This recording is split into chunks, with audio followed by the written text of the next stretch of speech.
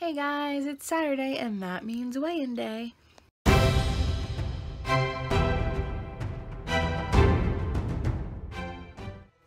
So today's video is going to be short and sweet because, as some of you know, yesterday I had the surgery to get rid of my hematoma. I know I was going to try to do the lose it video today, but I'll probably save that for next week. I'll have a lot of time this upcoming week for my recovery, so I'll get that out to you guys next Saturday. So the big news today is that I got my hematoma removed.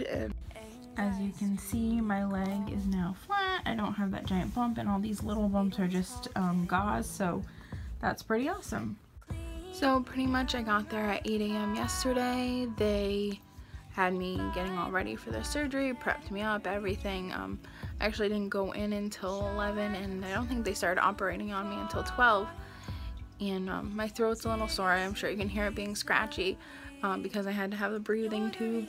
But what they pretty much did was they cut down the center of the hematoma, took it out. I guess it's like a gel-like substance. So they just took that out, and he said that there was actually a nice break in the skin, so they were able to just staple it up and it should be pretty good to go. It's gonna be a pretty big scar, but like I said, I'm way happier with a scar underneath my clothes than a giant bump on my leg, which I'll show a picture to you guys. Super happy not to have that anymore. The craziest thing about it is actually that hematoma weighed a total of 10 pounds, so I'm down another 10 pounds this week. Not really from anything awesome that I did, but just the fact that I got rid of the giant bump on my leg.